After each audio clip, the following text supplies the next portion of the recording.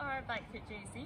I am Anna Sloan and I have been the club's chairperson over 2020 to 2021. Starting at the very beginning, we held our club AGM. We then went on to enter the district stock judging competition.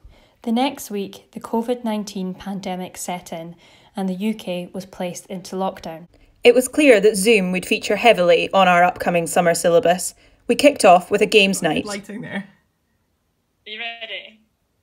A Perthshire quiz that was won by Bankfoot's 3 rigs and a gimmer. Next we headed up north and had to escape from Elgin's virtual escape room. We were all disheartened that the annual Royal Highland show was cancelled, but not to worry, we went on and set our members the following challenge. Attention all members old and new, Bankfoot JAC really needs you. The show must go on and we will too. 50 miles to travel plus 1 or 2. Run, swim, walk or cycle, you choose the way, but make it to the show in time for the big day. For RSABI, funds you should raise, but be sure to have fun over a number of days.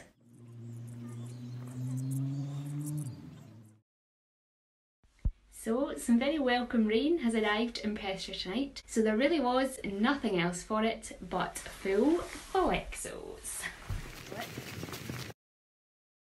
Just completed my 50th mile. Following the Show Must Go On challenge, our next club meeting was a talk from a guide dog user. So you may have been wondering what this flock of pink flamingos is all about. Well, to spread some cheer and to raise some funds for both our club and our charity of the year, RSABI, we took ownership of this flock and they spread throughout Perthshire by cover of night.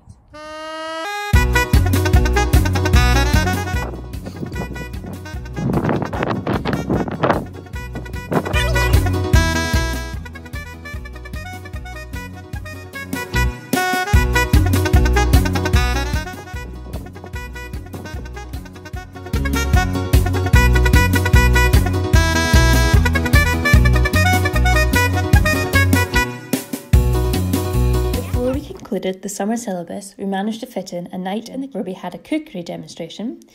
We then had an evening on water where we had a go at stand-up paddleboarding. As you can see, it was more successful for some than it was for others. And finally, to round off the summer syllabus, we had our sports night held at Pitcairn Green. Kicking off our winter syllabus was the National Bail Art competition. The banners provided by National were to raise awareness of the Are You OK campaign and the RSABI #KeepTalking initiative. This was a good point to bring our Flamingos tours to a close, and we used our bail art entry as our final flock. Over the summer, the Flamingos raised a total of £1,140, which we split equally between RSABI and club funds.